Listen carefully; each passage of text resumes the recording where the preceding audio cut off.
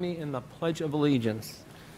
I pledge of allegiance to the flag of the United States of America and to the republic for which it stands, one nation, under God, indivisible, with liberty and justice for all. If we could stay standing for just a moment, I want to have a moment of silence for a Brockton High School student who lost her life last week, Brianna Christoph. Our hearts and prayers go out to her family and her loved ones and her friends. A life lost much too young, so I just want to have a moment of silence for Brianna and her family.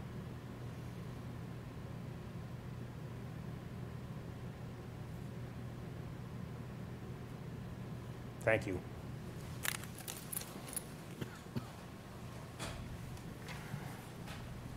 Okay. Good evening, ladies and gentlemen. The mayor, unfortunately, has a conflict this evening, and our Vice Chair, Mark D'Agostino, is recovering from an unexpected illness. So we will carry on and try to do a good job in their absence. Second item on the agenda is the hearing of visitors. I've been informed that there are no visitors this evening. Is that correct? Thank you, Ms. Campbell. Appreciate that. Third item on the consent agenda is the on the agenda is the consent agenda. It is the regular bundling of school committee business. Any one of the school committee members may seek to remove any item listed. Is there any item or items that any school committee member would like to remove to talk about independently or bundled together? Good evening, Ms. Mendez. Which items would you like to remove? Good evening. I would like to remove G.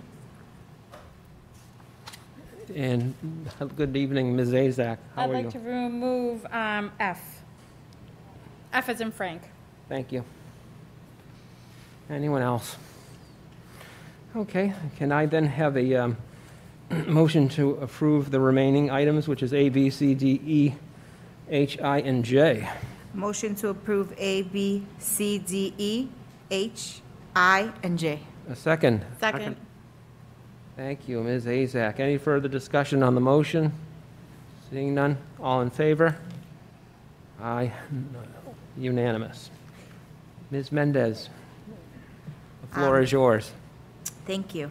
So on September 29th, at 6 o'clock, we met here for the first time on our subcommittee of Equity, Diversity, Inclusion.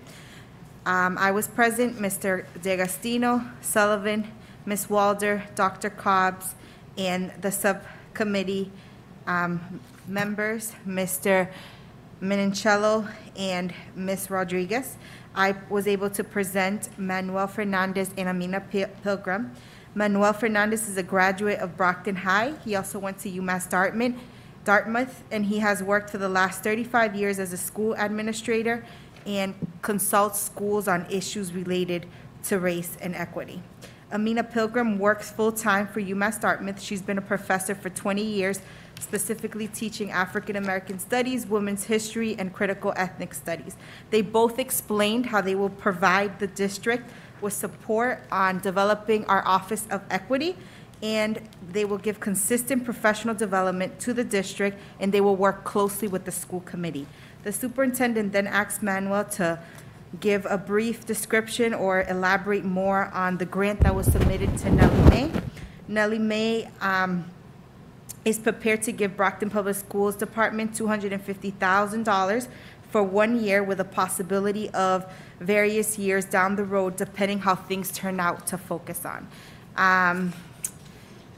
Depends on what things, depends on the responses and the inequities around the pandemic and the work that the Superintendent Thomas and his team has done establishing the Equity Office, as well as providing staff with curriculum and instructional practices. On November 16, 2020, Amina and Manuel, they are scheduled to address all of the educators in the city of Brockton to begin the training. These trainings will take place on November, December, and January with representatives from all the schools. They will be participating, And this could also, also the superintendent's team and the leadership team, as well as principals and assistant principals will also participate. So it's a whole district thing. Superintendent Thomas thanks Sharon Walder, Chief Officer of Student Support Services, and her team, Karen Watts, who's the grants director, in putting the grant together and making it and having a quick turnaround. I was able to discuss the 5 goals and timelines for the committee. There was a vote to approve from the committee having a 2-day, 3-hour series with Manuel and Amina. Mr. Minicello motioned to move forward with regard to scheduling the workshops. Just asking workshops, setting the goals regarding developing policies and practices regarding the equity, and this was seconded by Mr. Rodriguez. It was suggested that we have 1 student from Brockton High and 2 to 3 students from the alternative schools who will be informing, but they will be non-voting to be part of the subcommittee, and this hopefully will be done by December 2020. It was also recommended to have 1 teacher of color and 1 parent from each level, so from the elementary, middle, and high school level. Superintendent Thomas, he suggested working with principals of each school level for recommendations of participants. Myself, I suggested creating an objective and visual asking for specific information for participation. A recommendation was made that the committee should meet 1 or 2 times a month. We then discussed the name change on the subcommittee to change it to diversity, race, equity, and inclusion. Mr. Menicello asked for the clarification, and I was able to provide that. Then Mr. Menicello motioned to officially change the name to equity, change the name, and this was seconded by Mr. Rodriguez. I was then able to thank Superintendent Thomas for an invitation on Influence 100, which is specifically from DESI to increase the racial and ethnic diversity of the superintendents. The goal is to have 100 superintendents of color work for Massachusetts in the next 4 years. Thank you to Superintendent Thomas, Dr. Cobbs, Dr. Moran, and Ms. Walder from Brockton, who are taking that role and that responsibility of being a leader. And then from there, we were able to adjourn, and that was seconded by Mr. Menicello. The meeting ended at 6:42 p.m. Very good. Certainly an accurate summary of the evening's events. Would you now care to make a motion to approve the minutes? Yes, I would like to make a motion to approve the minutes of September 29, 2020 of the Equity, Diversity, Inclusion Subcommittee meetings. Second. Any further discussion on that motion? All in favor? Okay. The second piece of that, Ms. Mendez, would be that now that the minutes have been approved, the school committee would now have to take a vote to change the name. So do you want to do that now, or would you like to do that in unfinished business? Melinda, unfinished business, or can we vote it under the report of the subcommittee for the name change? Yeah. No. Okay, so why don't you make a motion then at this point to change the name, and then if any of the school committee members have questions, they certainly can ask. Okay. I would like to make a motion to change the name of our subcommittee from Equity, Diversity, and Inclusion to specifically diversity, race, equity, and inclusion. We would need a second. Second. Okay, now further discussion, any discussion on the motion? So if people have questions or would like clarification, they can, at this point, ask. Mr. Sullivan. Not a question, I just wanted to make a statement that your summary was fabulous. It was almost word for word. I couldn't believe it. You're unbelievable. Thank I don't know how you wrote it all down so quick. I felt like I was talking too much, but thank you. It was nice. It was really nice. I don't think you left nothing unturned. Thanks, Sully. That's all. Thank you. Anyone else? She's been watching you, Sully. She pays attention. Seeing no further questions or comments, all in favor? Okay, that passes unanimously. Okay, now we go to Ms. Azak. You wanted to talk about item F. Thank you. So on September 25th, the Facilities Usage and Planning Subcommittee met, and we had a few items to review. Let's see what we have here. So everyone was present. I was present. Our chair, Mr. DiAgostino, and Mr. Sullivan, and Superintendent Thomas. We reviewed different items. One of them was the polling location request we received from Ms. Cynthia Scrivani, our Executive Director in the Elections Department. They were requesting to move around some of the polling locations. Two of them in question were one at the Russell School and the other one at the Gilmore School. They're going to be going to the high-rises. That was voted on unanimously by all the subcommittee members. The next item we had Dr. Cobbs present. He presented on air quality and air exchange reports, air purifiers, PPE, cleaning and disinfectant procedures, and he pretty much went through everything that our facilities department has been doing to help everyone get back to the schools. Superintendent Thomas had mentioned that Dr. Cobbs, Ken Thompson, Jamie Domestico, and the entire facilities department has done an amazing job getting our buildings ready for the return of teachers, staff, administrators. A lot of work was put into their air quality and air exchange. Department of Education and Department of Public Health put out guidance recommending using standards due to the COVID pandemic for air exchange. Every building was tested, except for buildings that have radiators, and we only have two of those. We have the Keith Center and the Huntington. He gave us a very detailed report, and it was well-informed our committee. Let's see what else we have here. We are scheduled to do a walkthrough of the North Middle School to take a look at the renovations, so we haven't scheduled that as of yet. But once again, I mean, I know Dr. Cobbs had presented, but we just want to thank our facilities department for just working, getting us all back to schools at certain points, keeping our buildings clean, and going through and helping throughout this COVID pandemic. So if anyone has any questions, I think we should be good. Mr. Sullivan. I wasn't that detailed, Mr. Sullivan. I got to take notes from Ms. Mendez. No, I just wanted to thank, I'm going to thank Dr. Cobbs, but I'm not sure who did that booklet. Joyce, the thing It was very had impressive. to be 4 inches thick. It took me a whole week to read the thing. Very impressive. They did do a lot of detailed work for us. As always, they always keep us informed. You know, there's a lot of behind the scenes that a lot of people don't know about, and our facilities department is one of those departments. Our custodians and our facilities department constantly just, you know, keeping everyone safe and doing what they need to do, learning the new way of life as far as what we need to do for our buildings. It was a real thorough job. No, thank you again, Dr. Cobbs. Very nice presentation. If anyone has any questions, they can always reach out to me personally. I have the book. It's very impressive, all the information they provided. Okay. Would you like to make a motion to approve? Motion to approve the Facilities Usage and Planning Subcommittee minutes of September 25th.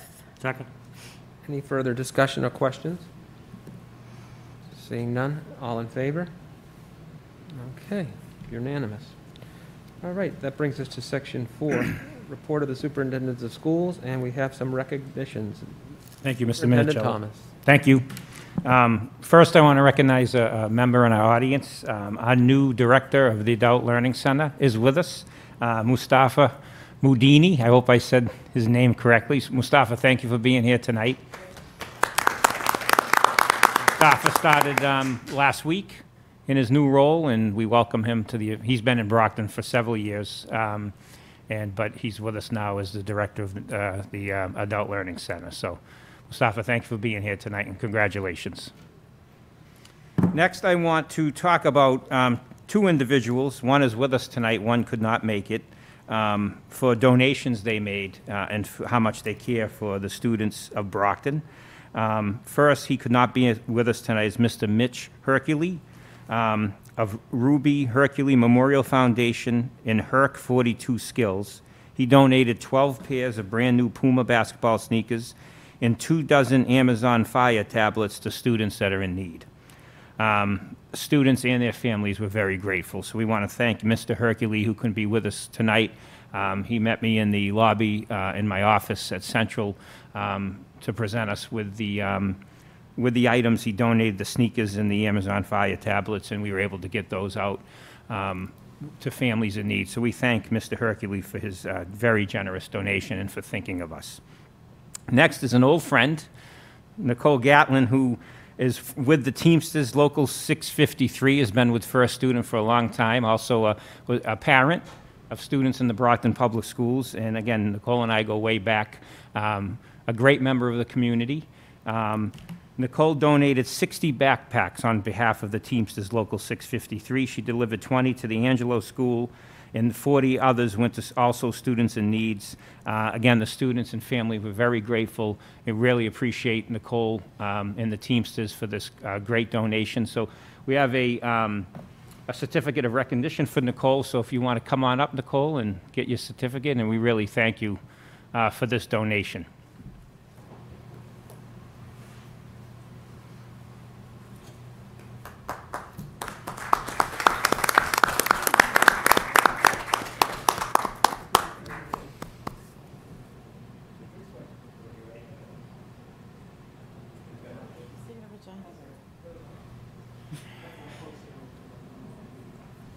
Taking a picture?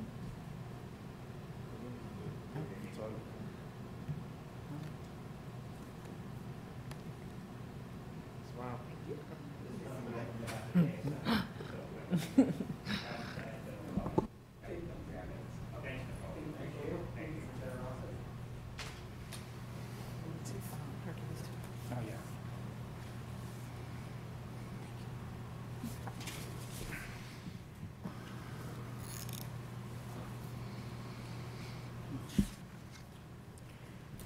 So next, we want to welcome back Dr. Richard Herman, the pandemic consultant who works with the mayor and the Board of Health for a COVID-19 metrics update. We want to thank Dr. Herman for the presentations he's given us in the past. As you know, the school committee voted policy back on September 15th to start looking at the metrics in a week by week. That started on the first day of school, which was Wednesday, September 16th. We said obviously we would need to be yellow for 3 weeks before we would consider voting to bring students back to school, starting obviously with our students with special needs and also other students in high-risk categories. Tomorrow, October 7th, is the 3-week period, and as promised, and we really appreciate the doctor coming to give us an update on current metrics and maybe a little insight of what the city numbers will look like tomorrow, which is the Wednesday of our 3rd week. So, Doctor, thank you for being here. Well, thank you for inviting me back. I will do my best to give you the most accurate and up-to-date numbers that I have, and will be happy to answer any questions that you have as well about what's going on in Brockton right now. Before starting, I just want to acknowledge my compatriot healthcare workers in the city, at Good Samaritan Medical Center, at Brockton Hospital, and at the Neighborhood Health Center. They really are on the front lines of taking care of folks. COVID is still out there, and they're really doing a great job at all 3 healthcare facilities, and I think we're all fortunate to have them. So this is just an overview of where we stand nationally. This is this afternoon's numbers from the CDC. We're kind of leveled off at about 40,000 cases a day. It's not at all where we thought we would be. We thought we would be plummeting by now and then maybe seeing an uptick later in the fall, but we seem to have leveled off a bit. And this is what the CDC thinks is going on in Massachusetts. So I've tried to adapt this a little bit to the numbers that we use in Massachusetts, specifically the Department of Education's data looking at 8 cases per day per 100,000 and 4 cases per day per 100,000. This is since the beginning of the pandemic, and looking at exactly that, number of cases per day per 100,000 population in the Commonwealth. Now, there's a little bit different than what the state uses. The state uses a 14-day rolling average, so they flatten out the ups and downs of the curve a little bit. CDC uses a 7-day rolling average, so it's a little bit more current. And you can see that in the state of Massachusetts over this last week, things are not going in the right direction. They are creeping up. And in fact, over to the right there, you can see where they've been on each day. And they measured days since the beginning of the pandemic. So last Saturday, which is kind of the end of the 2-week period that we're going to be looking at tomorrow. So tomorrow's number is going to come out, and it's going to look at a 14-day period that ended last Saturday. That's day 211 up there. And so the 7-day rolling average from Saturday was, they list as 8.2. I'm not sure what the 14-day rolling average would be based on the CDC's account. But the CDC and the state numbers are going to be a little different. Our numbers are going to be far more accurate because that's just the numbers they had as of that day. They don't change them. They stay constant. In Massachusetts, if another case comes in today that we can attribute to last Tuesday, they'll update the numbers constantly, which is why it's a tough number to come up with ahead of time. You have to wait until it's published. So this is where we are, just in the city of Brockton. So drilling down a little bit more. That 4713 is where we were last time I was here. So just to give you the idea of 170 or so cases since the last time I was here. And the death toll is now up to 290 in the city of Brockton.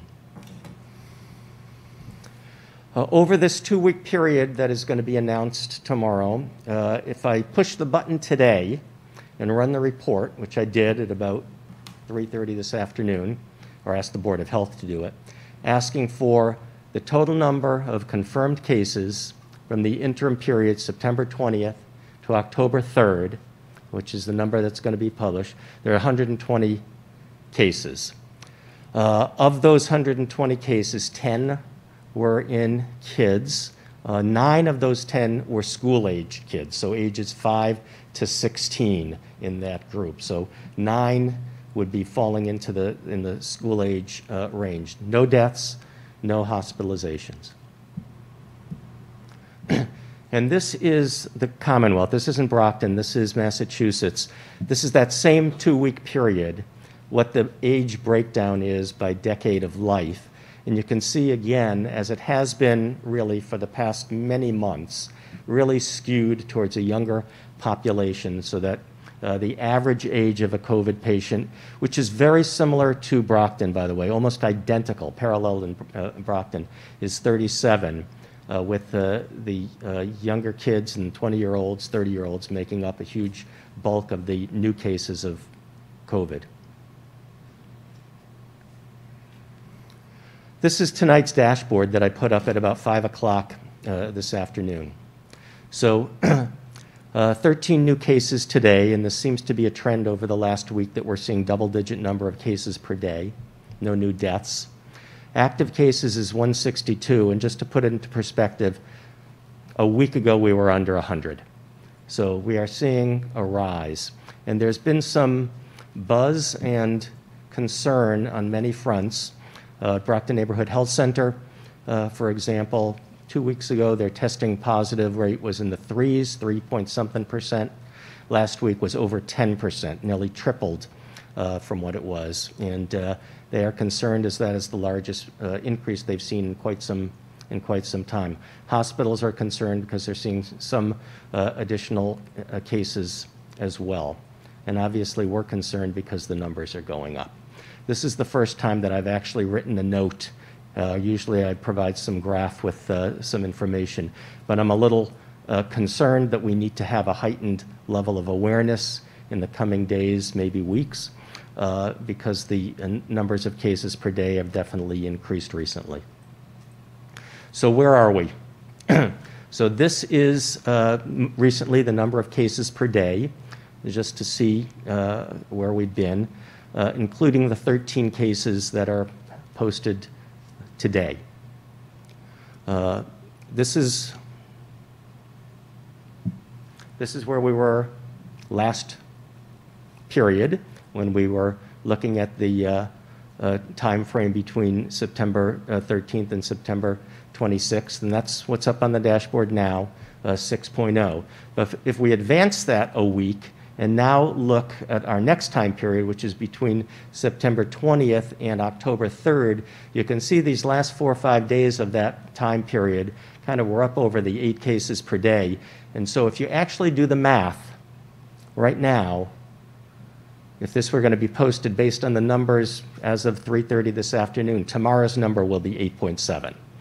And this has changed even since last night when I presented to City Council, when the calculation at that point was 8.2. And it's likely that the number tends to go up a little bit as new cases roll in and they get a new positive case come back today that was taken last Saturday, that kind of thing. So 8.7 is the best calculation that we have. And the way it's done is by asking the Commonwealth to tell me all the cases, confirmed cases, test date, September 20th to October 3rd. And quite honestly, this doesn't even get everybody because it only includes the confirmed cases, not the probable cases. So this is a molecular test, a PCR test. It does not include people that have had antigen tests or antibody tests, which would make them likely to have had COVID. But this is just the confirmed test during that interval of time. But that's not all, okay? So looking forward, a week from tomorrow, what's the number going to be? Well, we don't know because that's going to be looking at the cases that end this coming Saturday. But hey, we're 10 days out of 14 already into this coming Saturday. So based on those 10 days that have already existed, and I don't know what the numbers are going to be over the next 4 days, but if it's a trend and they're going up like they are going, there's no reason to think that they're not going to change. But for right now, anyway, that number is looking to be 10.3. Now, I know this is a huge jump and a huge change, and these numbers are, I can guarantee you it won't be that number. It will be something different. But based on the math right now, that's where we are. So this is what the timeline looks like. These are the weekly posted DESE numbers over the last couple of months from the time that they started publishing them, which I think was the 8/12 number of 7.0, and going back a few weeks just doing the math to figure out what it would have been if they had posted those numbers. And you can see where we're in a green area a while ago in the middle of July and have since kind of hovered, as I've said in the past, kind of in that 6 to 8 range, and that's where we are now. I'm not optimistic that we're going to be going down next week. I'm more pragmatic that I think the number is going to be going up from 6.0 next week. So just to put it in perspective, this is where we are in Brockton. We're surrounded as of last period by a lot of yellow, green, 0 communities, except for I think that's Avon in the red.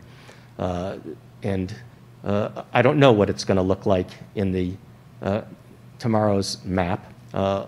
I anticipate that there might be more communities turning green to yellow or yellow to red only because it looks like the CDC thinks that that statewide number is going up fairly rapidly.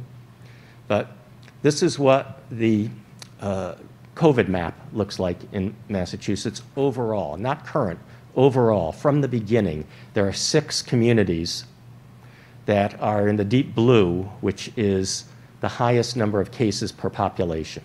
So they say deep blue here is more than 350 cases per 10,000. That's more than 3.5% of the residents have COVID. So for us, it's about 5%. We're really 4.9 something percent of the people that live in Brockton have had a COVID diagnosis. So of those 6 communities, as of last week, that's what they look like. And this was where they were last night. 5 out of the 6 were in the red. Only 1 was in the yellow, which was us. So what do we have in common with those other communities? Well, just about everything. So these are communities that are challenged by all kinds of things that make COVID thrive. And COVID has been shown to be more prevalent in people of color. Frontline workers, Brockton ranks #1, according to the Donahue Institute at UMass, #1 in terms of percentage of frontline workers in the city. And as you know, frontline workers are more exposed to COVID. Overcrowding, household size, people together. So you can see that all the communities are kind of up there near the top 10 in terms of these rankings. So this is over time, again, looking at the case rate per day, per 100,000, going back to when I started tracking, which was in mid-May, when the cases were somewhere up in the stratosphere. And over the last several months, as I've showed you in the past, have kind of hovered in that 6 to 8 range. But now, recently, are starting to kind of poke their head above that 8 range, just doing the math. I don't know which way things are going to go, but if they go like most pandemics, unless you do something to stop it, it goes up. And so there's nothing that we're doing out of the ordinary to stop it. I think that the curfew that was in place in our city probably kept us in the yellow more than in those other cities that were in the red and didn't have a curfew. But I think that if that number is, as I suspect, going up, I think we're going to have to all put our heads together and figure out what new actions need to be taken in order to drive it down. Because as I've said in the past, to safely open the schools, you need to have low amount of COVID in the community. And we know that especially in the higher grades, middle school and high school, COVID is likely to spread a little faster than it is in the 10-year-old and under age group. So a different perspective, though. I know that this is kind of where we were and where we are, but just to kind of keep these into perspective, and it's not a pleasant perspective, but COVID's going to be here for a while. I mean, it's true we are going to get a treatment, the monoclonal antibody treatment that is a couple of companies are making will be available, I don't know, within weeks or months, but hopefully by the end of the year for sure, so that at least COVID doesn't become a death sentence, it becomes a treatable illness.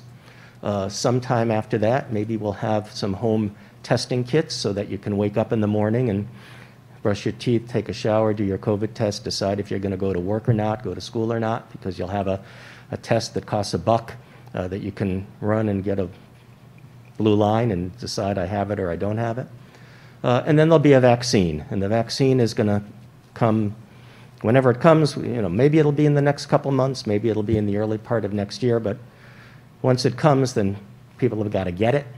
Maybe they'll have to get it twice, and then it'll have to take over in the population until we get some immunity in the population. So that's next year sometime. So the planning that we think that we're going to have here is a long-term plan in terms of where we're going to go with this. And that's all I got. And I'm happy to answer any questions.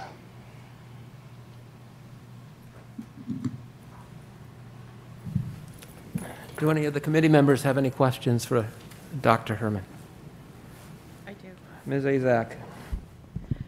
Thank you for the presentation. As always, you try to provide as much information that you have to always keep us informed. So in the cases that, as far as Brockton, do we have that broken down, like how age brackets, things like that? Is it because kids went back to school? Why did it just jump like that when we were doing fine? Do we, I know the whole HIPAA thing, I'm not asking for specific names or anything, but is it school-aged children? Why did it jump like that? Other than going back to school, that's all I can think of that's happened within the past 3 weeks. Well, don't forget, it hasn't jumped really dramatically in school-aged children. Those 10 kids that I show you were out of 120. So it's really less than 10% of all the kids, of all the cases are still in school-aged children. There were a bunch in the 20s, and I didn't break it down, and I probably should have. There were a bunch in the 20s and 30s. The average age was in the high 30s, I think 38 or 39 in Brockton, just for that 2-week period. But basically since phase 3 reopening on July 6th, the pattern has been pretty constant, which is the 20s and 30-year-olds are kind of at the peak of the curve. The school-aged children are much higher than they used to be. You remember at the beginning of the pandemic, 5% was school-aged children. Now it's, it had been closer to around 15%. So that's, just since kids were not locked up anymore, we're all out and about over the summer, I think the number got a little higher. But it's remained pretty constant. But we're full remote, so what is it going to be if we go back? Well, if you Hybrid? just look at that 2-week period, you got 9 kids in 2-week period, so 10 school days, 9 kids, a kid a day, a case a day. Case a day, that can shut down one school. Well, you have to decide what the plan is going to be. So a case a day might be scary to some. It might be, okay, how are we going to deal with the case? Where's the case located? If a case is in a classroom, are you going to shut down the whole school, or are you just going to figure out who the close contacts were of that child? And you got to come up with the plan. And that's why, the last few times I've been here, my hope is that you have a plan and that you're able to test the plan, and so that when a case arises, it's not, oh my goodness, there's a panic, there's a case. The kid's probably going to be fine. Statistically, the kid is going to be fine, okay? It's how are we going to stop the spread? How are we going to identify the contacts so to contain it so it becomes an isolated case as opposed to a cluster of cases? But that's what your numbers are right now in the city of Brockton. So have the testing numbers gone up? Because I'm finding that people are getting out there and actually getting tested a little more often than they were before. A lot of times, I'm seeing it on social media. I'm seeing it personally. People are like, okay, you know what? We just got tested to be safe. So maybe that factored in, that people are actually going to the testing sites nowadays and taking it, seriously to the point where let's get tested. We have some of the symptoms. Let's get tested. So have the numbers at the testing sites gone up?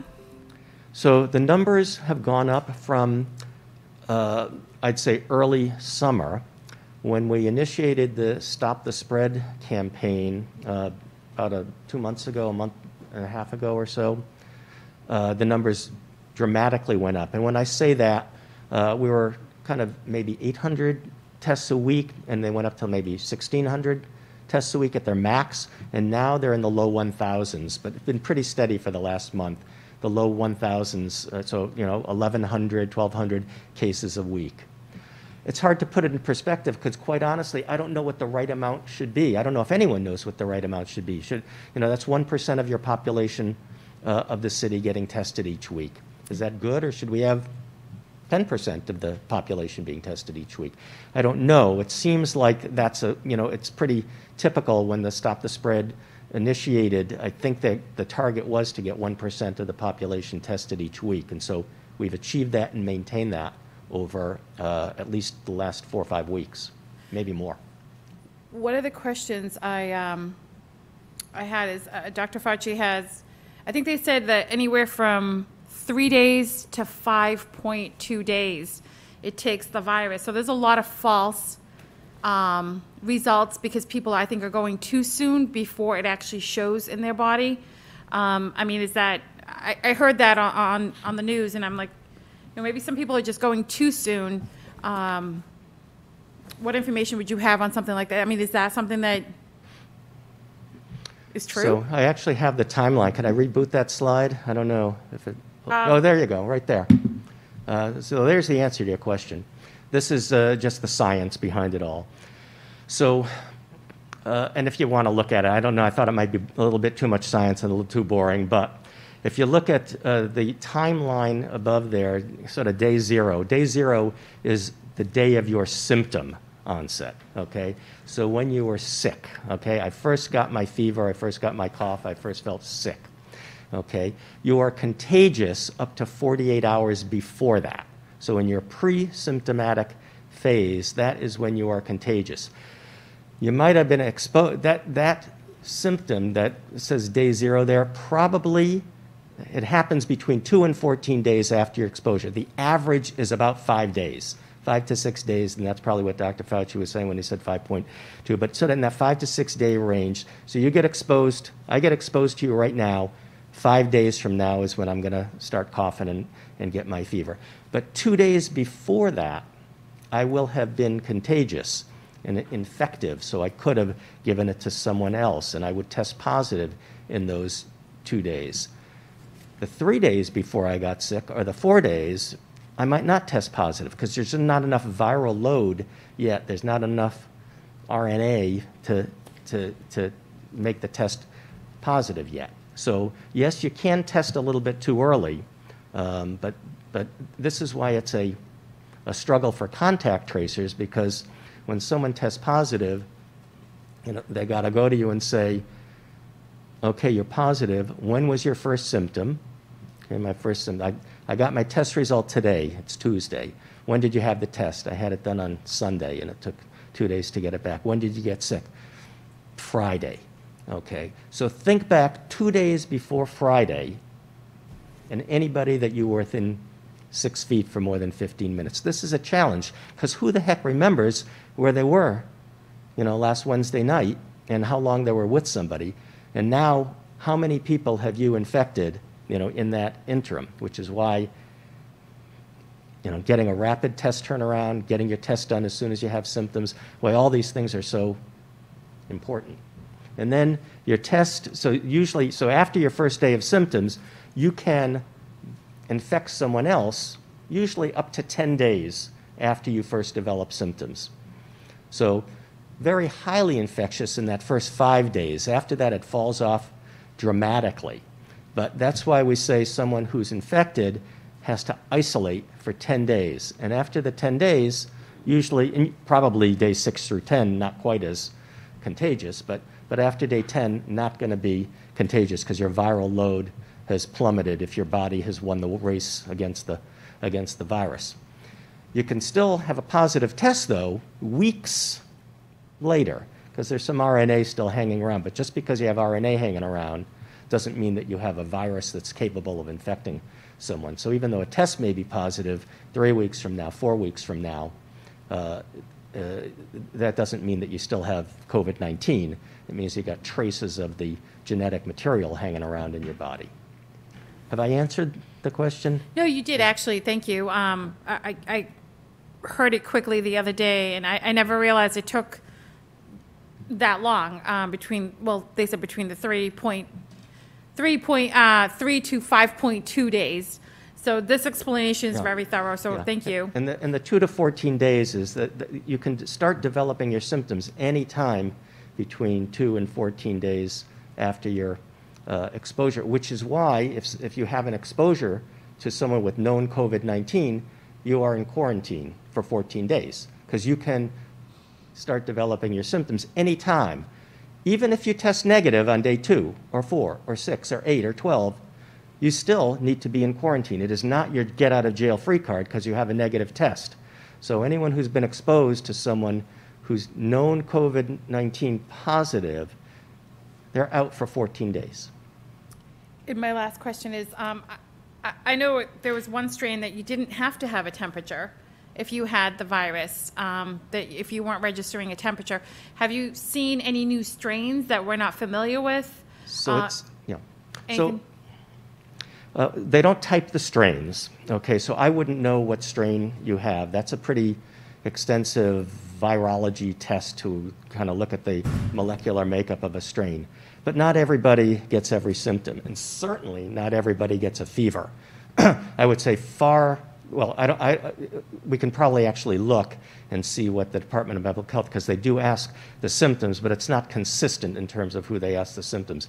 But fever is not necessarily the presenting symptom in a lot of people with COVID. Many, many, many people do not have fever. and I would probably put it in the 50% range.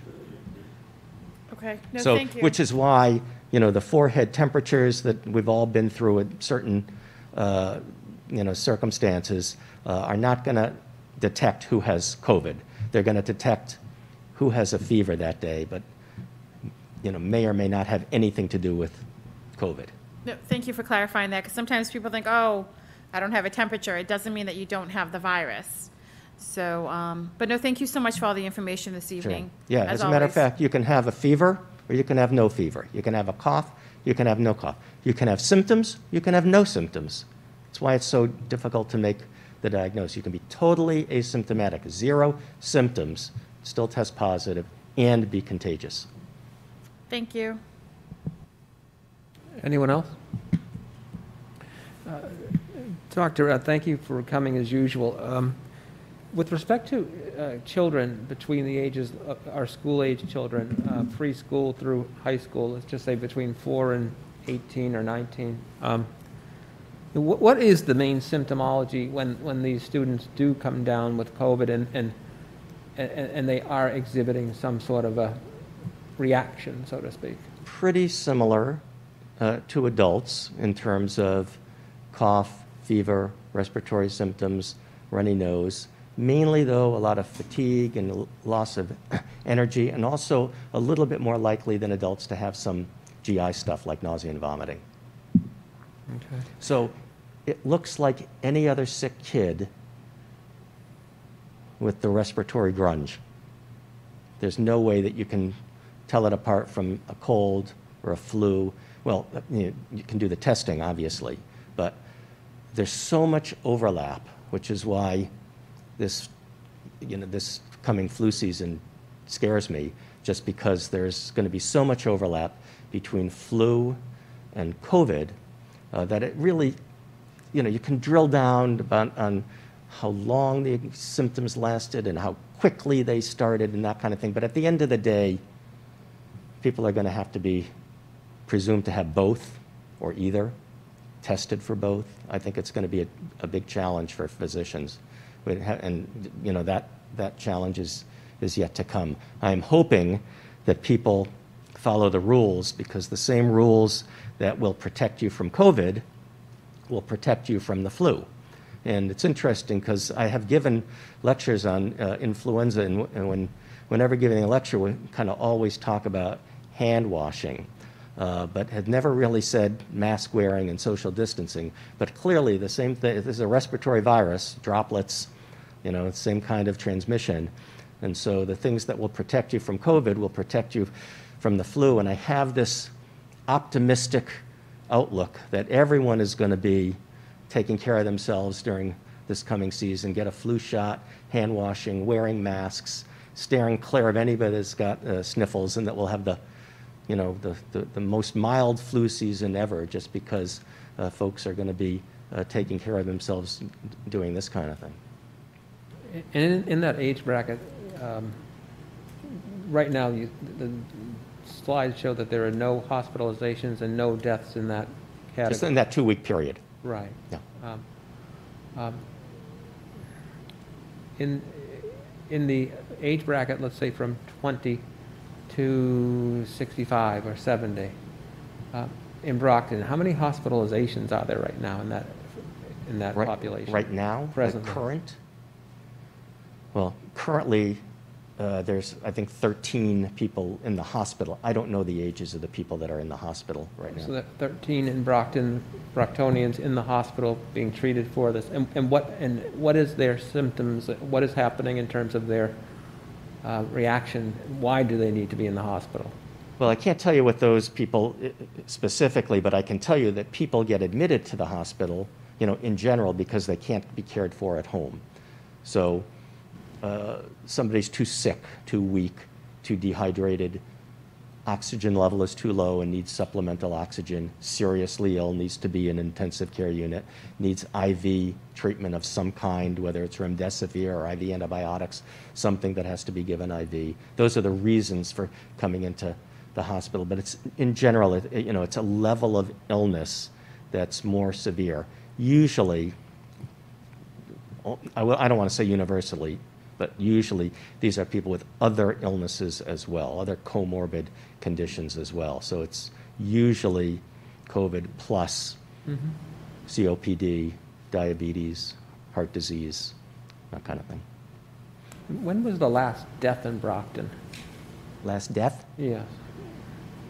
Because of COVID. Around September 30th. Late September, last death. The last time there were 2 deaths on that day. I don't remember the exact date, but around that date. Do you remember the age bracket of the, roughly Of the what people age? that died? Yeah. So the last 2 deaths, one was 80-ish something, and one was 50-ish something. 50.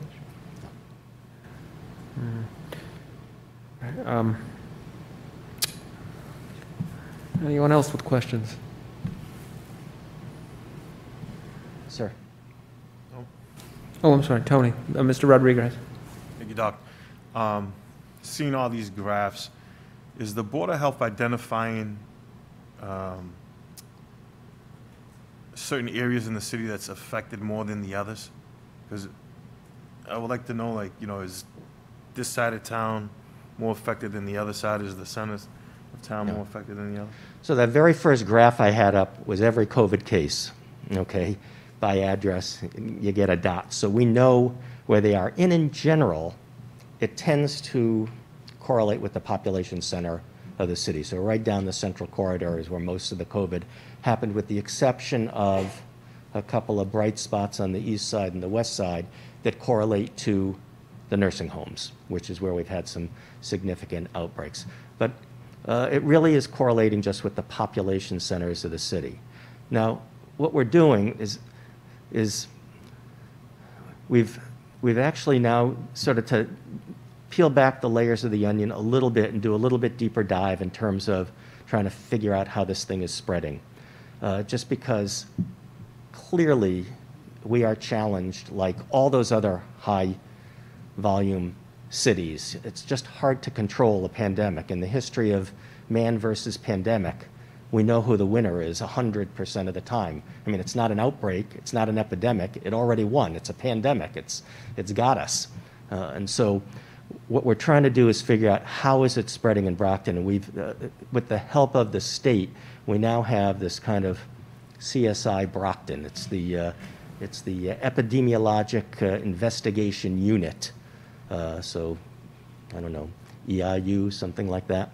That the CTC, the Community Tracing Collaborative, which is the arm of Partners in Health that the Mass Department of Public Health is using to do the contact tracing, well, they now are kind of helping areas where there's a high amount of COVID to kind of look and identify, are these cases coming from work? Are they coming from home? Are there outbreaks? If there are outbreaks, how are they spreading?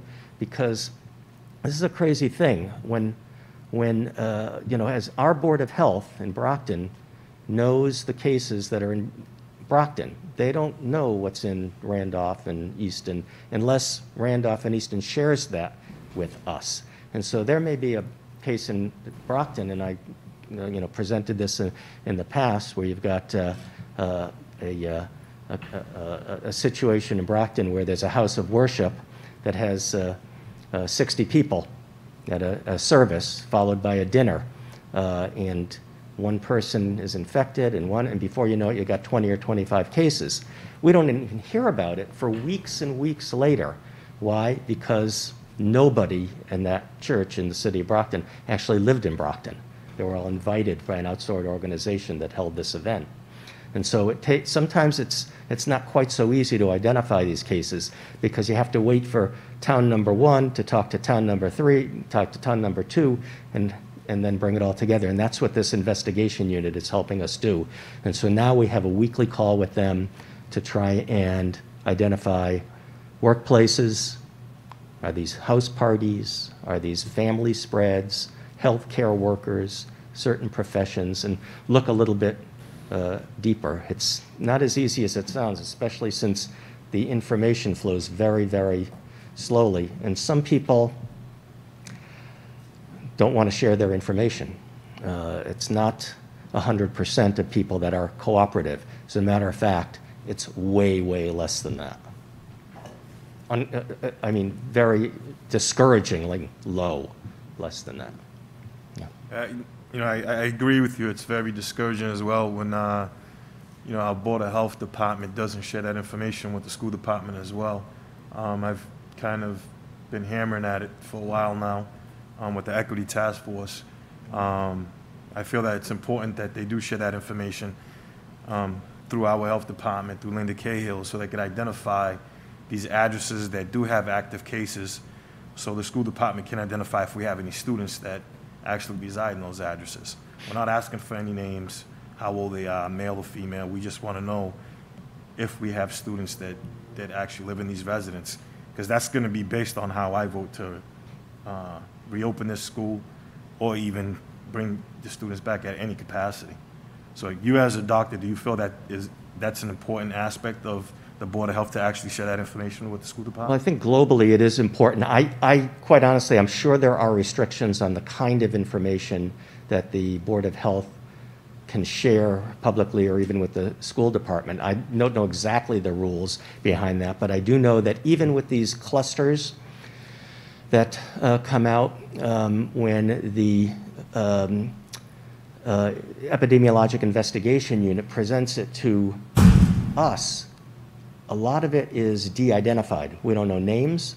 We don't even know the names necessarily of the business. When I'm learning it, I don't know the name of the building, the name of the business, the name of the church, that kind of thing. The Board of Health does, of course, because they have to do the contact tracing. But any sharing of information, I think, is limited and restricted just based on what their confidentiality rules are. And I'm not really familiar with what those, you know, the details of those rules and who can get that information. Thank you. Anyone else? As usual, Doctor, thank you for your detailed report. Once again, I will tell you, you are a favorite with the people at home. Yeah. They tune in because of you. So we appreciate everything that you do and certainly the information you provide to the community. Thank you. Thank you, Dr. Herman. We appreciate it. I'll see you again. Next item, Mr. Superintendent. Yeah, so I just think, obviously, we need to see the numbers tomorrow.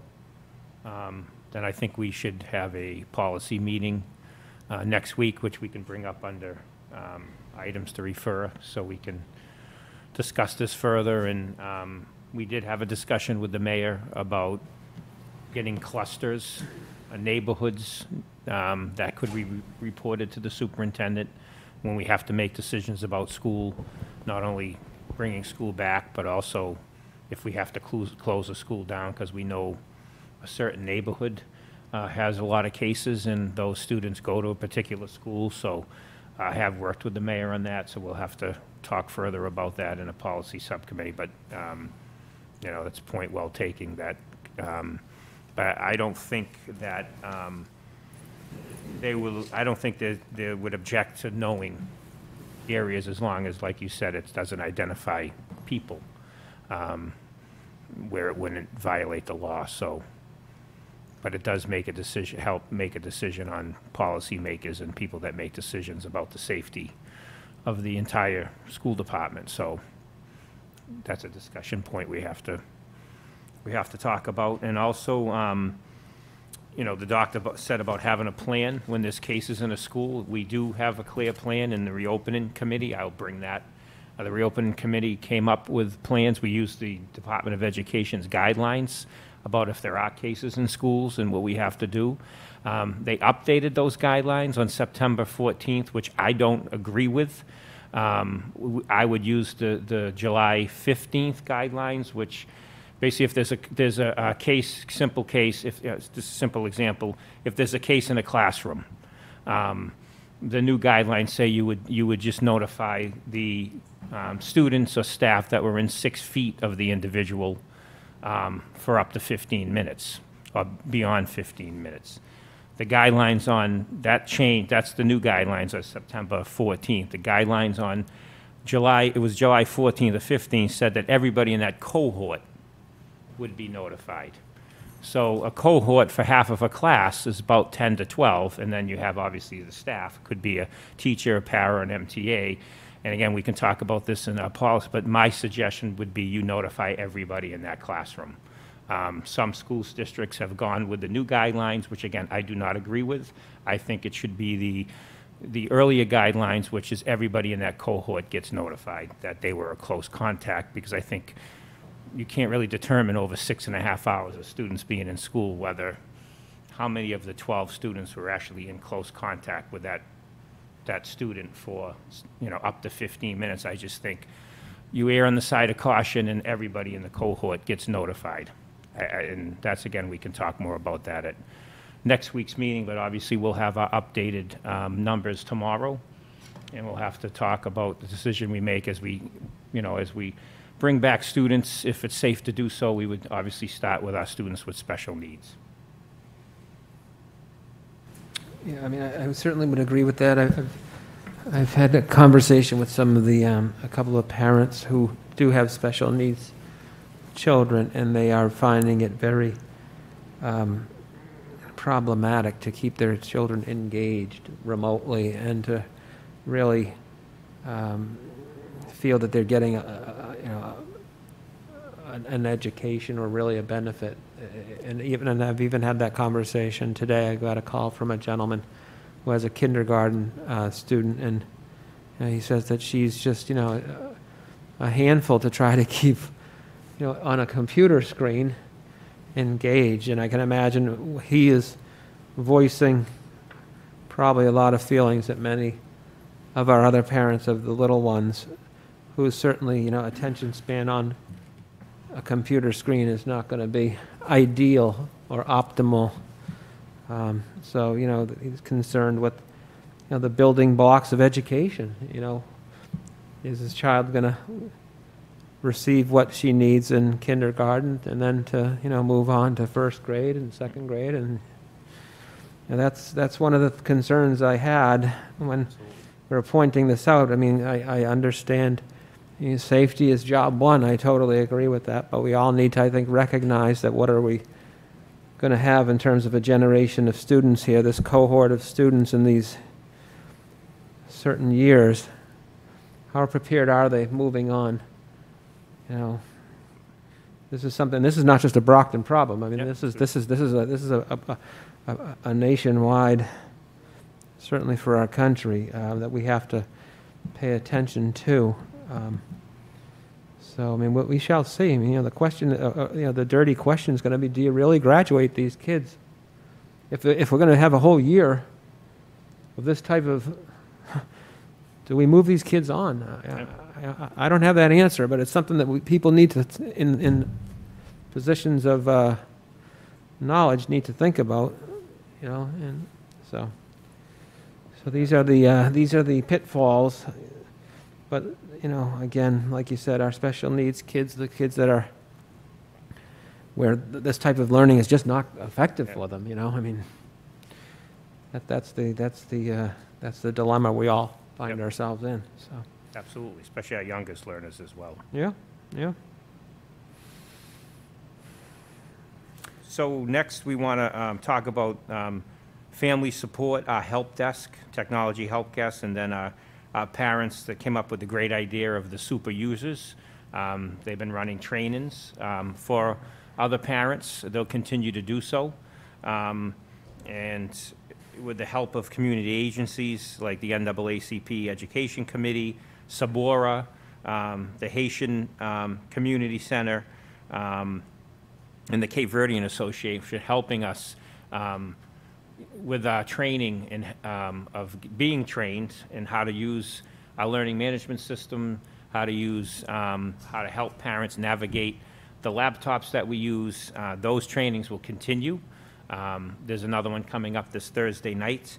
I know Jess Hodges has spent a lot of time with our super users, getting them up to date with training. They did training at Brockton High School a couple weeks ago, and they'll continue to support our families, as well as obviously the support that happens every day from our school administrators and our teachers supporting their students and the families, which has been amazing. and has to continue, obviously, in this very tough situation of remote learning, but also to our help desk. So, Ethan, if you can jump in and give us an update on the what our help desk is doing, and I believe Dr. Cobbs will be moving into the old Rockland Trust building pretty soon. Correct. Yep, which will become a help desk center. Thank you, Ethan. All right. Good morning. Good evening, everyone. I do want to underscore something the superintendent said, which is there are a lot of people who are joining forces to try and support everyone. You know, when you have 15,000, 16,000 users, it's really going to take more than one department. So the parents, the super users are fantastic. We have really found that we have principals who in their second or third act might want to work at Best Buy, maybe in the Geek Squad. They're just, a lot of people are getting together and really helping out. We do have a dedicated help desk for instructional technology. So if you're having problems with Schoology or Zoom or logging on to Clever, that's in my area. We have a number. I will give it out. It's 508-580-7277. And I'm sure Jess will make sure that you see it. It's on the website. But we also have a very easy to type, let me assure you, email. It's instructional technology support, all one word, at bpsma.org. And we do a pretty good job. There are only 4 of us monitoring that, but we do a pretty good job in the evening, on weekends, looking at that. So we've been able to help a lot of very frustrated families. It's we fully understand it, we appreciate it, and that's one of the reasons why we are doing everything in our power to help people out and to get them online, to swap out their computer if they need it, to put them in touch with the resources to get the MiFi devices or the Comcast Internet Essential Services. So in addition to that, we have Dan Vigen's crew, and they're the ones who, if there's something wrong with the actual device, they will help out. If you don't know how to turn on the device, if when you turn on the device, it has a black screen and it just won't change from black, all those sorts of problems, that's the technology, not instructional technology, technology support. And Dr. Cobbs is going to have that North Side Bank. Mike had a couple good lines about what you can do in the neighborhood, pick some chocolate, drive through. But any questions about that? I would just, like you said, point out, there are a lot of parents who are stepping up and who know quite a bit with respect to computers and feel much more comfortable, and I think they are sharing that knowledge and reaching out and assisting other families. So that really is a great thing. Something good comes out of something bad, as they say. And so we certainly thank and encourage people to continue to help each other out. If you are savvy with computers, please offer your services and your help. Talk to your call the principal of your school, and if you have time to help out, or basically give a helping hand to some people that may not have a grasp of technology as well as you do, and have time to volunteer, that would be a great resource. So I think your school principal would be the place to call to offer your services for each school, and maybe your school principal might delegate that role to perhaps an assistant or someone else. But if you do have time to donate, please do.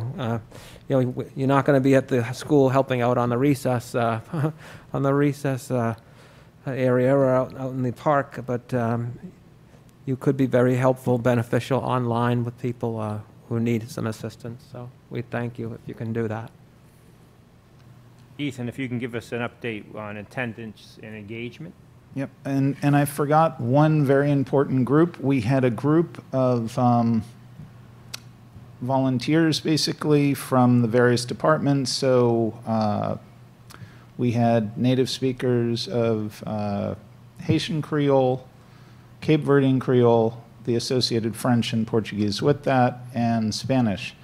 And so those were in person. We did it at the Arnone School, a nice central location. Dr. Cobbs provided a tent. We had, it was outdoors. He made sure that we had all the PPE, the wipes, the gloves, you name it, the hand sanitizer, and parents showed up. They were invited. These are probably the neediest of parents in terms of, you know, the most basic sorts of questions, and they really, you know, just struggled to get through the phone support. And so, you know, Mike has been very clear. We're in the people business. It's our job, basically, to provide good customer service. That's what we're aiming for. So this was a need. We had people within our department stepping up to do this. We trained some folks, and it's just fabulous to see. So, attendance. Here are the numbers. I do have to tell you that these are not the firmest of firm numbers. There are a lot of reasons for that, but generally speaking, the numbers appear to be very high. So I'm going to go over attendance, and I'm going to go over what we're calling engagement, and we're gauging that engagement through logons to Clever. That is our single sign-on. In terms of attendance, I'm at that age where I can barely see the paper, but then I can't see you if I take my glasses off. 94.1% of students were in attendance if you look, this is on average, from the start of the school year until yesterday's attendance. So it's 94.1%. We had, in terms of engagement, we had a slightly lower number. Ethan, it's compared to what in a normal school year without the pandemic? It's very close to normal, and that figure probably was lower than usual because it's including pre-K. I wanted to include pre-K and kindergarten, and those numbers have been quite unusually low. The remote has really hurt those two, but there's so few pre-K students that it doesn't really affect the overall. But it still was, you know, noteworthy, and it was unusual. So that's what the attendance figures are, but are those as accurate as when you're in person? And, you know, if Ethan skips out of his third period class and takes off for the day, it's going to be very different than if Ethan's at home and, you know, checks out of his third period class. But as long as he's there in the beginning of the day, as long as he's there at the end of the day, is he showing up for attendance? So we haven't really, we're not as accurate, I would say. How do you judge if a kid is really engaged? There are ways to do it, but it's just capturing that at scale is what we're working on. We had, in terms of students on Monday, I thought this was an important, you know, I picked a random day. They were all roughly the same, so it wasn't as if I'm cherry picking the best or the worst day. Roughly speaking, 16.7% of all students in the Brockton Public Schools on Monday did not log into Clever. So if you say roughly 17% did not log in, that meant that 83% did log in to Clever on Monday. Is it theoretically possible that there was good reason not to log in to Clever? Yes. Is it theoretically possible that you were still experiencing difficulties? Yes, especially this Monday. We have been moving extremely quickly. We, thanks to our Chief Academic Officer, June Saban-McGuire, if you ever need a contract, she will get it for you very quickly. We were able to finally get a contract with Zoom, and so we're upgrading, and that upgrade knocked a bunch of kids who had been able to get it in out and a lot of teachers out. So that was Monday. So it is possible, although as I said, it's not, those figures were not that unusual. But that does mean that there are 17% of the Brockton Public School students who were not logging into Clever for whatever reason. How does that square with the 94.1%? If you're trying to log in, but you can't, and it's not your fault, and you're on the phone with us and you're on the phone with the school, obviously we're not marking you as not attending. That's not your fault. So that's the, those are the numbers that we have. Any questions for Ethan? I had one, Mike. Yeah, sure. Thank you, Ethan. I just have one question. That telephone number you gave in the Yep. beginning, is that for the support, the family support, Yep, the help desk? yep. And that's going to be at the Rockland Trust? I'm sorry? That's going to be at the Rockland Trust? Oh, no. The number that I gave, that's central office, that's my department. So call that number if you have a question about how to use any of the instructional software, how to log into Schoology, how to log into Clever. You can't get into your Zoom meeting. Those are the sorts of questions we answer. So the hours would be regular school hours? No, 8:30? we don't sleep. It's crazy. I'm not joking about that. This is 24 hours a day? Not 24, but we stay up, 15 we or answer, you know, we have phones that we try and check the message, and we have email. Email is a lot better after hours. The new phone system is a challenge for us. But the email is we try and get to that. These people can, if they're having trouble right now, can call?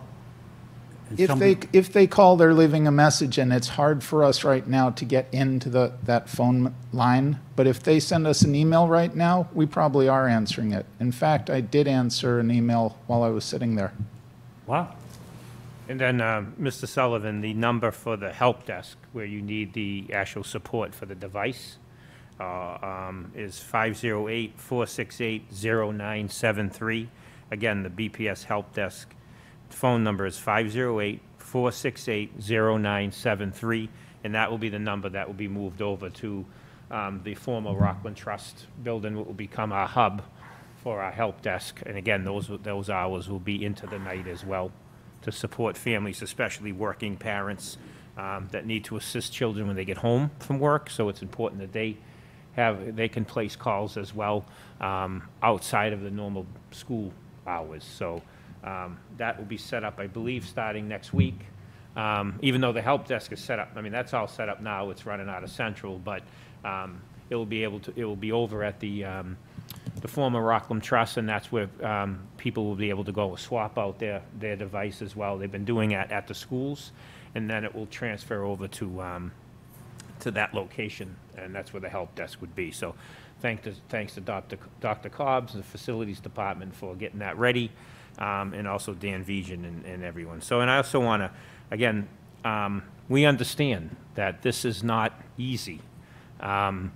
This is not the way we want to educate kids. We know that even though teachers have done a tremendous job with our administrators reaching out to families, making calls, like Mr. Minicello said, keeping a pre-K or kindergarten student, or even a lot of students engaged in front of a computer isn't the way we want to educate students. I have two middle schoolers who, you know, they're a pain to keep in front of the computer and for 6 hours. But again, we are mandated by the state to provide, you know, a full learning day.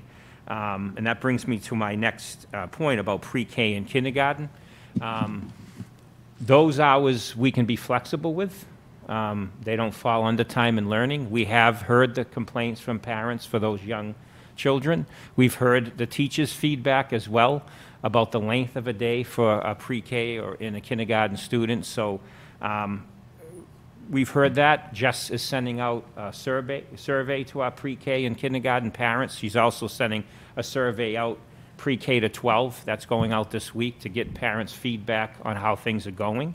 But we do really want to take a look at the remote kindergarten and pre-K full day schedule and scale that back, because it is too long, obviously, for those young children to be online. I mean, it's just 6 hours in front of a computer for a pre-K and a kindergarten student. So we want to look into adjusting that, but we want to send a survey out to parents and then have this discussion next week at a curriculum subcommittee meeting. We can have a proposal of a schedule we think that would work. And also, as far as, so we're in the 15th day of something we've never done before, full remote learning. And we also have to, and we've been discussing with our teachers, and they have been making adjustments. Again, everybody's new to this, but they're building in more break time for students, so they're getting away from the computer, and this is for all students, giving them more independent work to do, and that's got to be put in as well.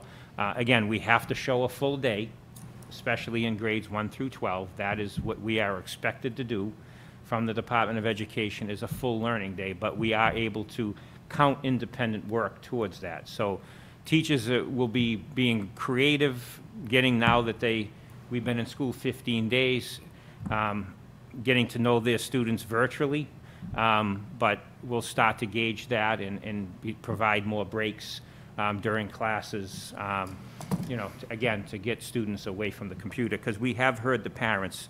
We understand how hard this is, that people are working, students are not in school, and we know that people are frustrated, but again, we're going to do our best to make sure that there are breaks throughout the day.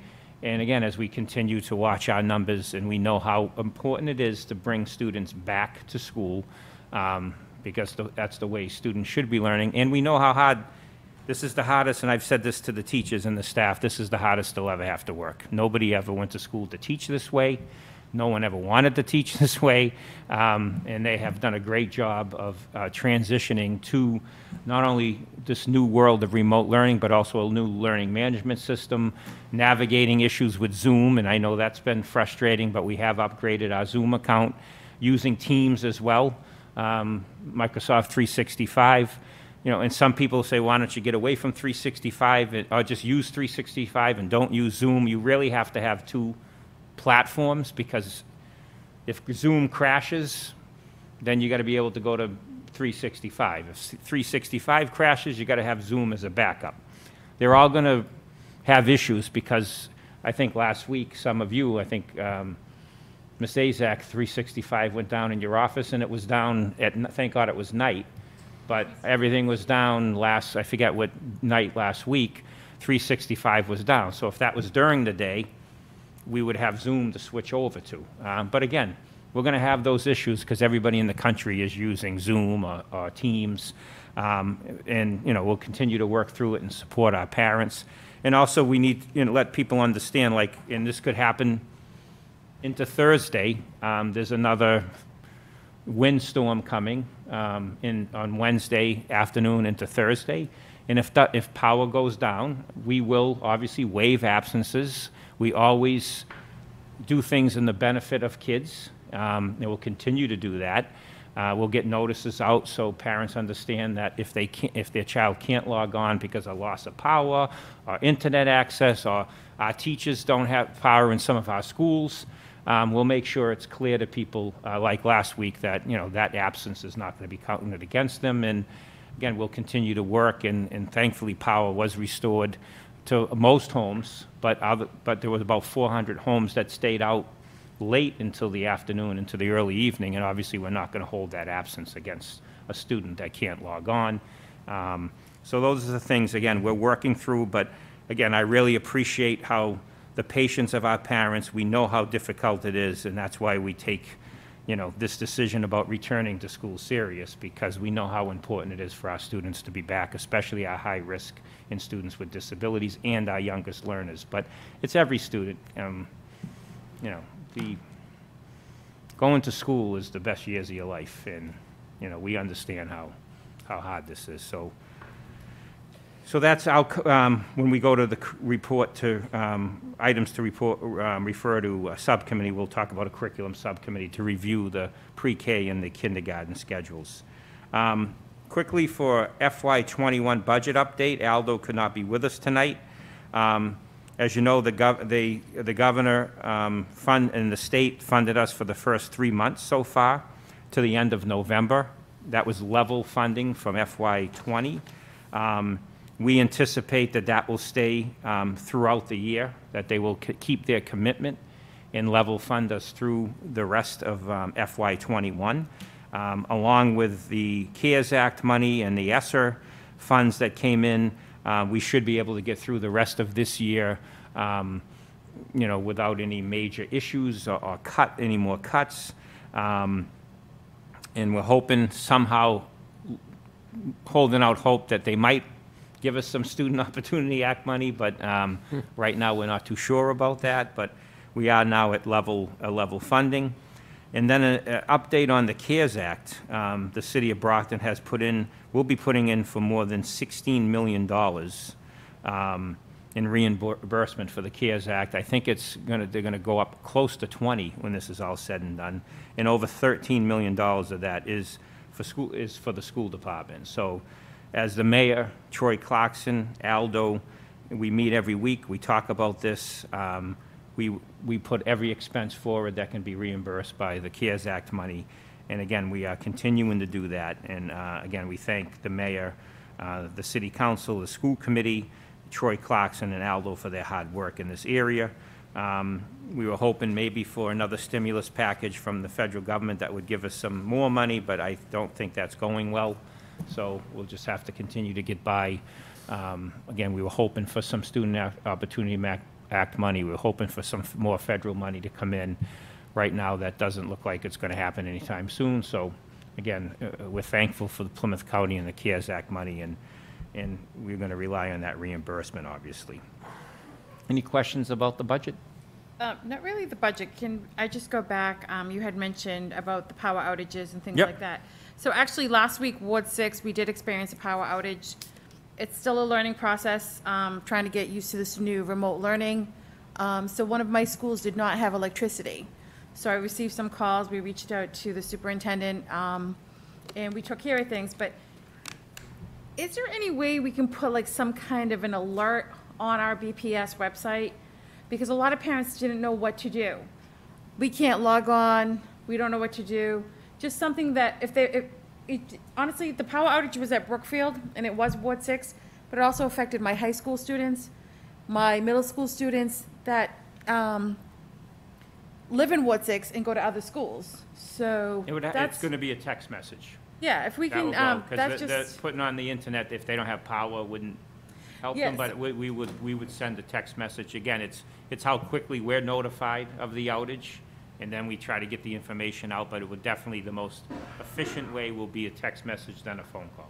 because it does take time to upload thousands of telephone numbers, as you had indicated. But I do notify all principals, let them know where the outages are, let them know that if students lived in the Brookfield area, there was also parts of the west side, I believe, that were out, up near even though the Hancock School had power, the neighborhoods around the Hancock didn't have it. So we let the principals know through an email that please understand that some of your students at every level might have issues logging in because of no power, but a text message will go out to the whole district to let them know. Okay.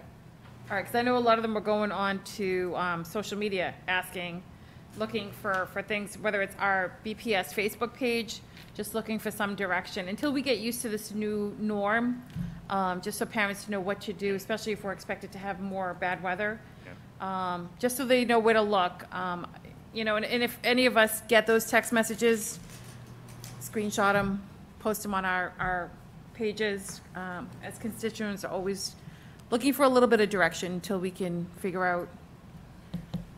We're learning. Yep. We're learning. I think you're doing a great job. So we're learning, and it should be interesting come winter time. Oh, yeah, but no snow days. No snow days. Those days are over. No canceling days. And then any questions about the budget before I move on to? So the district review, the state DESE will be coming during our next official school committee meeting, which is Tuesday, October 20th, to present the district review that was done back the week of March 3rd of 2020. As they do this district review every 6 years. It was done in 2013. when Kathy Smith first took over as superintendent, and then obviously 6 years later, I took over as superintendent, and it doesn't mean they always come in when someone new takes over. It's just the way the timing goes. It's every 6 years. So, so their next time to come was this past March. That review, they'll be presenting to you. I will provide that to you before the meeting, and they'll make that public, I think that day, Tuesday the 20th, and then an associate commissioner will be here to present that information to you on October 20th. And I'm going to ask that we actually make the meeting, if we could change the time of the meeting earlier that night to accommodate the Department of Education. So I think I have to do that under new business. Thank you. Any questions? And then I just want to remind our families and, again, thank our food lunch service providers. They have always, as you know, have been great. We really are encouraging our families to go and get the grab-and-go meals at 17 locations now. From 3 to 6 p.m., they get a meal for that day, and they also get a meal for the next day. So students don't have to leave their house and go out and get lunch. We went from 3,000 lunches, now we're up to 6,000, which allowed us, again, unfortunately, we had to furlough several of our food service employees. We were able to bring some back because now we went up to 6,000 meals. If we can get back to 10,000 meals a day, we would be able to bring all our food service workers back. As you know, their salaries are funded by the reimbursement we get from the state and the federal government. So we really encourage our families to take advantage, not only to help bring our food service work, but it's a really good program. It provides meals for families that need it. Everybody is eligible to go and get a meal because we are full free lunch district. And if you can't leave your home, a neighbor can pick it up for you. The student does not have to be present. A neighbor can lend a hand, a friend, a relative can go pick up the meal and just say, I need meals for 4 or 5 students or 1, and you'll get those meals to take to the family or the students in need. And again, please take advantage of that. Usually during the school year, when we're in person, we serve about 12,000 meals a day. Right now, we're back up to 6,000, and again, if we can get back to 10,000, we could bring all our workers back, and it's just, again, it's a great program. Again, 17 locations that are on our website, which is pretty much every school in the district except for the ones that are right across the street from each other.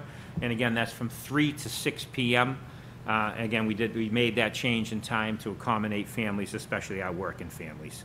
And then just a reminder to make sure you complete the 2020 census.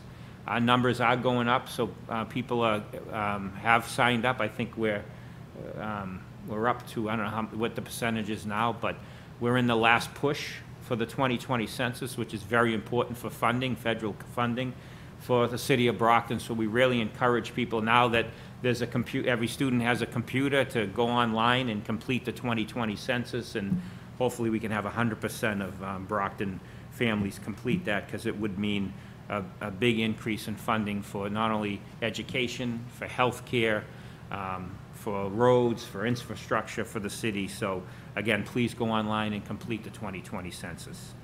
And that's it for me, Mr. Minicello. Okay, wonderful. Items to refer to subcommittee. So you mentioned a policy subcommittee you needed for next Tuesday? Okay. This one has to be fit in. Okay. That's about a half hour. Okay. And a change on the 20th to 6:30. Right. All right. So that's okay. And believe me, I'm worse than that. That's neat.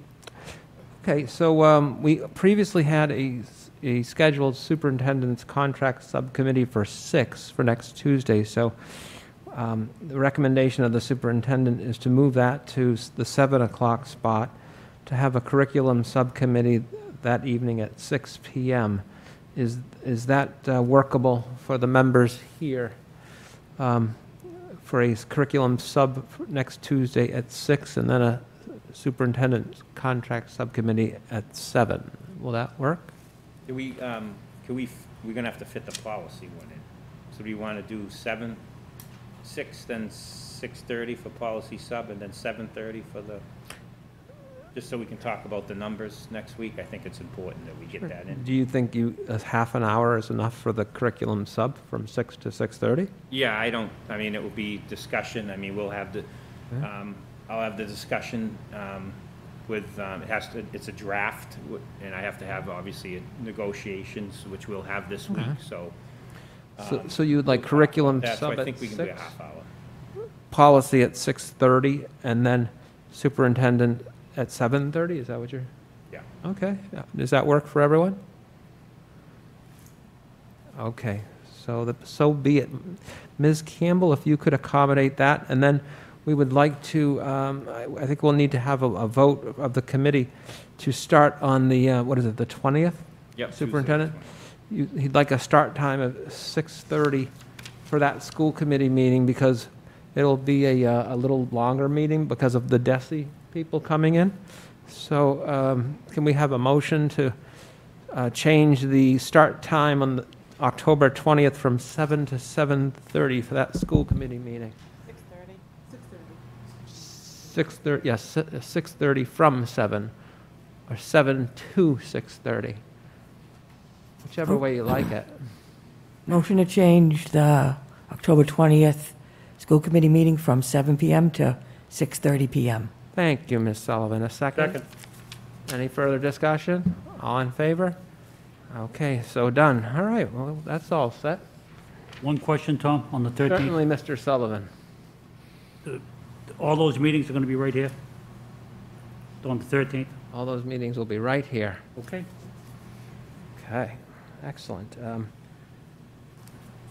Any unfinished business? Any new business? Anything going on that people would like people to know about? Actually, I'll make it quick. With everything going on with the pandemic, I haven't had a chance to distribute the backpacks safely. So starting this Friday, if everything goes well on Thursday, we're going to be putting the backpacks together. And the first distribution will be at the Brookfield School. Ms. Ramsey will have a call going out to the families. And hopefully next week we'll have it at another school. So we have 2,000 backpacks that we're going to be distributing. Once we have them, I can leave a good amount probably at Central, as long as they're not in your way. If families want to pick them up, they're more than welcome. But we just need to coordinate it and just figure things out. We just got to do it in a safe way as far as distributing them. And then Cradles to Crayons is also going to be getting us our 500 winter jackets. So those will be, we'll pick those up within probably about a week, week and a half.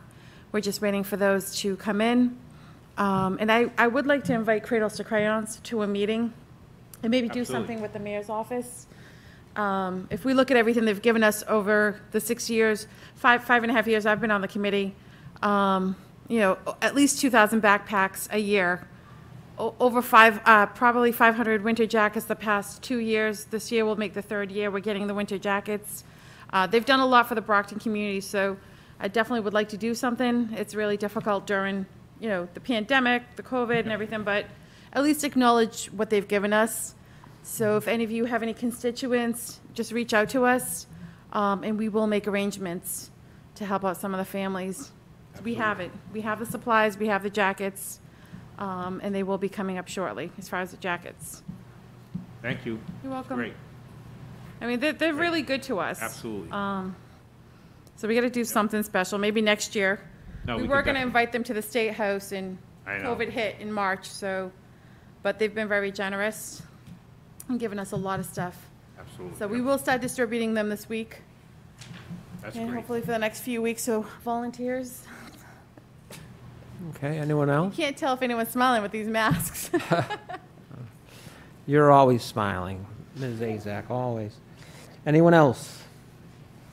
No, just a reminder to the community to please be vigilant when it comes to wearing masks in public and out in buildings, because it really does impact our students and our community, because if in fact the numbers get too high, then we would be precluded from participating in athletics and other programs. Is that correct, Mr. Superintendent?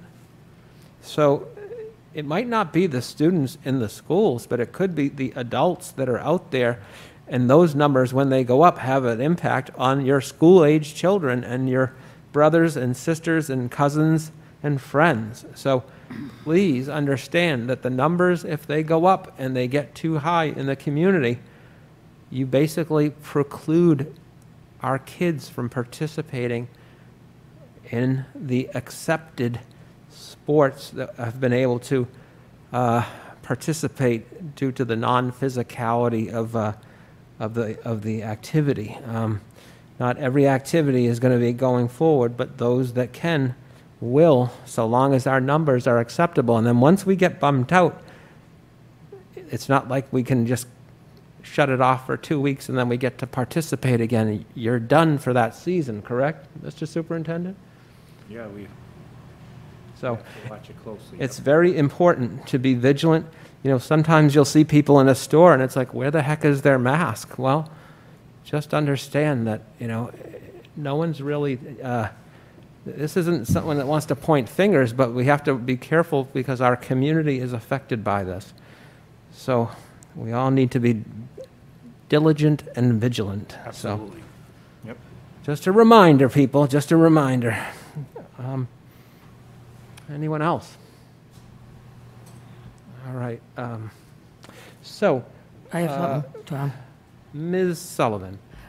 Since we're talking about safety, I did have some parents that did report, even though Brockton Public is not in session, we do have school buses in the city that are going to Southeastern Regional, Norfolk Agricultural, and the Catholic schools, Cardinal Spellman and Trinity Catholic, and a couple of parents in Ward 5 did report that their children are waiting at bus stops, sometimes in the dark, for these high schools, and people are not being safe about their driving. It is 30 miles an hour in the city, and some are not stopping, and there is students around walking to school and taking buses. So if we could just remind the public that we should be safe and when we're driving in the AM and PM, because there are schools in session. Thank you very much. Thank you, Ms. Sullivan. Anyone else for new business? No? We do have some items that we need to discuss in executive session. So at this time, I would announce... I'm sorry. Sorry. One item. Oh, okay. Oh, yes, all right. Okay, under new business, we have our, every year at this time, in November, there is the MASC, Massachusetts Association of School Committee Convention down at the Convention Center in Hyannis. Well, guess what? It's going to be remote. It's not going to be in person. Surprise, surprise. So, we need to appoint a delegate. And I know that Mr. D'Agostino requested that he be the delegate. So if anyone does not strongly about being the delegate for the school committee in Brockton, I would nominate Mr. D'Agostino, unless anyone has an objection. No? Okay, so I would nominate Mr. D'Agostino. And then we do nominate an alternate. This is basically what happens is down at the convention, there are items that need to be voted on every so often. So Mark would stand in for Brockton. And if Mark is unable to attend, unfortunately, things do happen. That's why I'm here tonight. And Mark, unfortunately, is recovering from a little bit of an illness. So we do miss you, Mark. I'm sure you're tuning in. But would anyone like to be the alternate?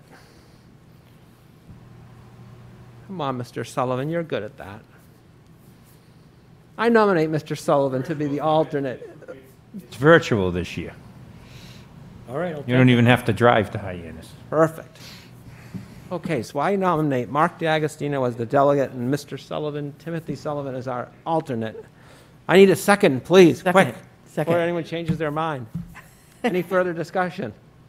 All in favor? It's a done deal. Perfect, all right. That's getting the job done. Okay, next, we do have, Ms. Campbell, am I all set? Can I go into executive session now, or is there something else I'm forgetting? Good to go. All right, so the school committee will be going into executive session to discuss some items that deal with negotiations. So just want to announce to the public that we will not be coming back and broadcasting on any more school committee routine business for the evening. So after we can go into executive session, you can all tune out and watch something very entertaining on TV or read a good book. So at this point in time, I have to take a roll call vote with respect to going into executive session. So I will move to my left. Ms. Sullivan. Yes. Ms. Mendez. Mr. Rodriguez. Yes. Ms. Azak. Yes. Mr. Sullivan. Yes. Mr. Superintendent? And myself, yes. So thank you all for attending. It's been a very fun evening, and we will see you back in another week for our subcommittee meeting. We are adjourned for regular school committee.